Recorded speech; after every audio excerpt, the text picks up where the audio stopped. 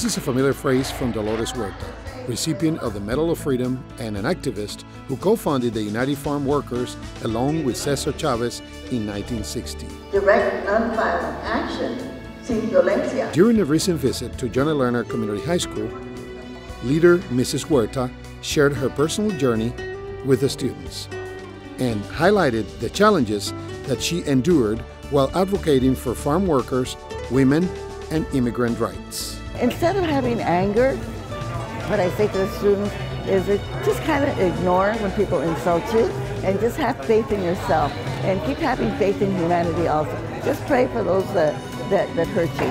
Her history, I think many people have forgotten about everything she's done and the many other civil rights activists have done. And it's not that they've done all of that 100 years ago. It was recently, it was in the 50s, in the 60s, and we can't forget that. We have to keep remembering where we are from and where we're coming from so we can know where we're going.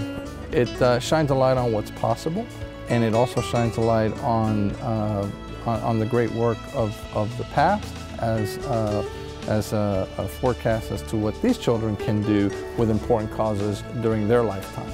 Students from a variety of Hispanic countries had the opportunity to ask their own questions of Mrs. Huerta. I think it's empowering for our population of Hispanics here in Palm Beach County to learn the history and to learn the story and to see someone who lived it and led it and was a part of the leadership of that, because it created opportunities for Hispanics.